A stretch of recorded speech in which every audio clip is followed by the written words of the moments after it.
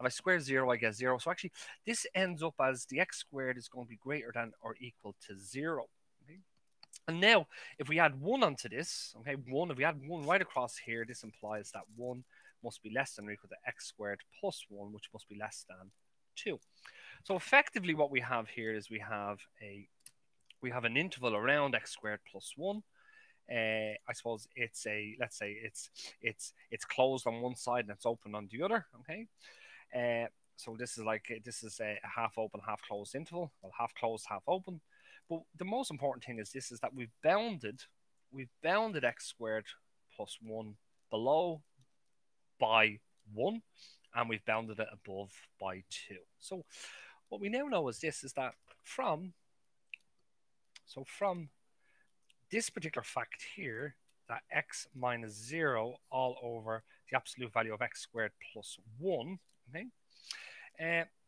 What we know is that, let's try to find this in terms of x squared plus 1. Let's see if we substitute in a number for x squared plus 1, but that makes this less than a specific value. That makes it less than x minus 0 all over some number, okay?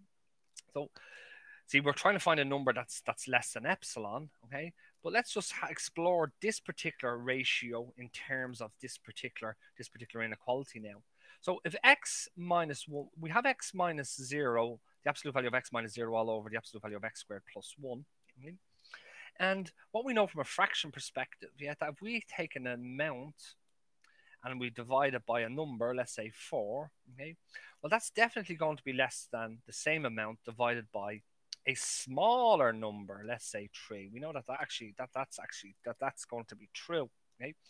When these, let's say, what we have is these are positive numbers in this case.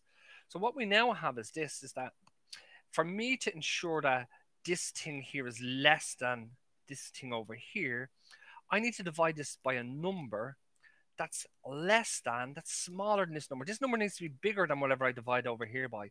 But I know that this number is bigger than or equal to 1.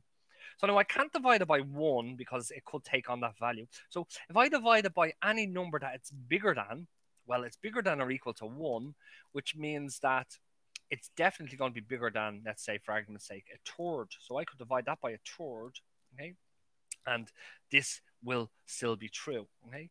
But what we need, don't forget that this quantity be less than epsilon. So we also need this quantity to be less than epsilon. So we need the absolute value of x minus 0 all over a third to be less than epsilon, which implies that x minus 0 needs to be less than 3 times epsilon.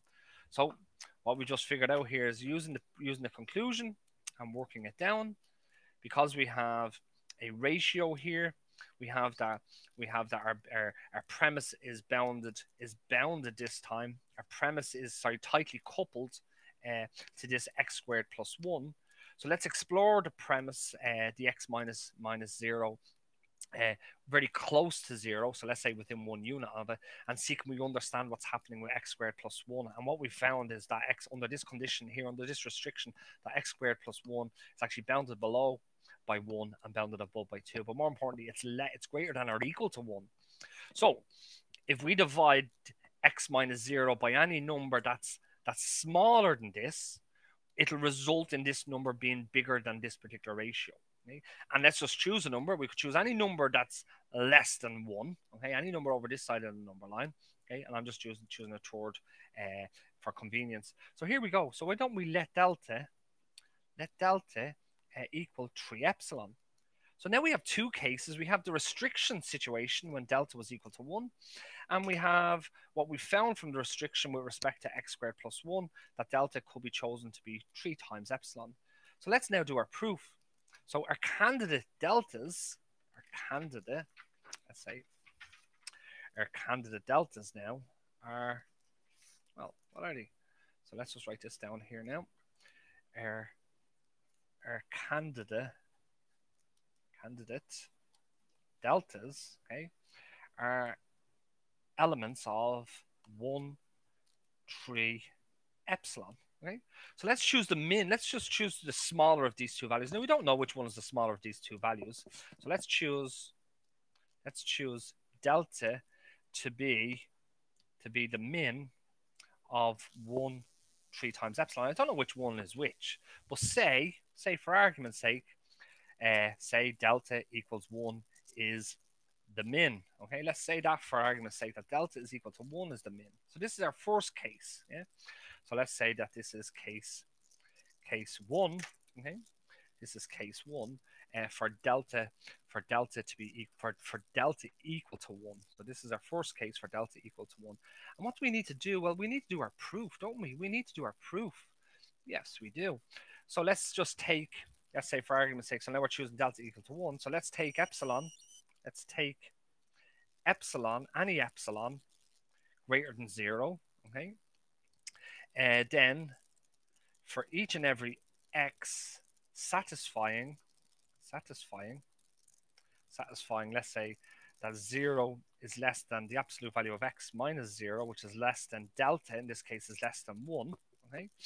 Well, we know that this is positive, yeah. Okay, it has to be positive to delta. Okay.